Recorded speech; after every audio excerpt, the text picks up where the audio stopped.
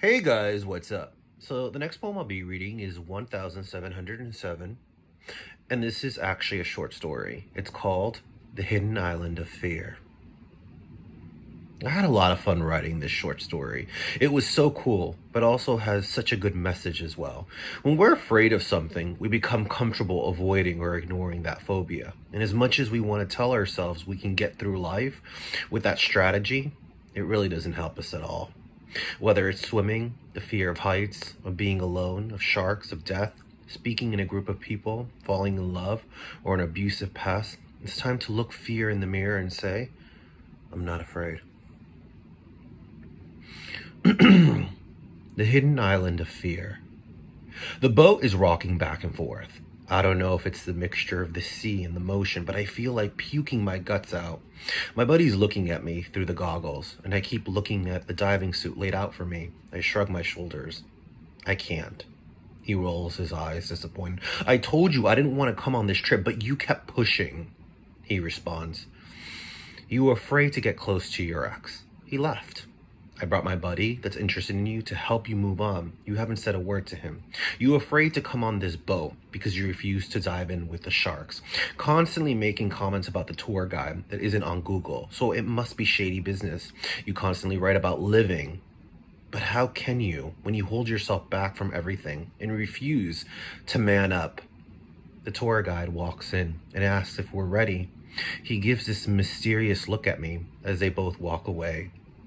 We hear two splashes in the water. My buddy's girlfriend walks in and hands me a drink, saying, forget them.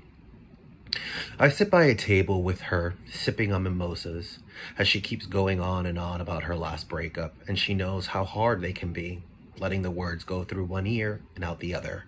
I see something in the distance. I take the binoculars from the table and hold them close to my eyes, looking through. I see an island. She looks at me confused, but the tour guy said that there shouldn't be any land for miles. So I say it again, loud enough for the tour guide to hear me. I see an island. He walks this way as she hands him the binoculars. He had to take a double look. That's odd. It's not on the map, and I've never seen it before. Her and I exchanged looks. After my buddy was done, caged in with his friend, watching the sharks, they came back on the boat, and we both told them about the island. I wanted to go back home. Well, he wanted to explore the secret island. I didn't push the idea of leaving already, especially since I was being the negative Nancy in the group. So the tour guide tilted sideways and moved to the boat into the direction of the island. As the boat got closer to the sand, my friend threw the anchor down into the water. I kept hearing shouts louder and louder of a familiar voice from the island. My mother. I quickly got off the boat, moving my feet on the shore. The tour guide suggested that we all stay close, especially since he had no knowledge of this body of land. But I was inches away from stepping foot on the island, and the screaming and noise was so vivid. I was so confused. I turned around to tell my friends what I heard, but noticed that the boat was gone. All there was, miles and miles of water. My hands started to shake, and I sensed a panic attack forming. What the hell is going on? I was alone. I shut my eyes and tried to relax myself, but when I opened them, the boat was still gone, and now they were sharks all around me. I really wanted to scream and run, but then I remember what my buddy told me, to stay still and not to react. I counted to 3, and they vanished. I quickly got out of the water and made it to the sand. When I did, everything changed around me.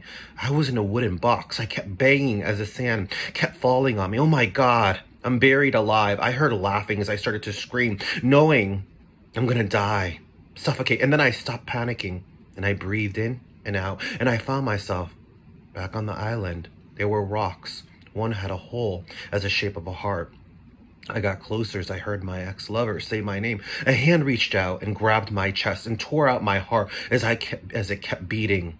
I fell to the ground as blood kept dripping on the sand, but I just kept running further and further on the island, passing my childhood home, where there was mother and father screaming and dishes breaking. I didn't even stop to revisit that nightmare, but I did bump into the tour guide, screaming and shouting, telling him everything that I saw and asking him where the boat was.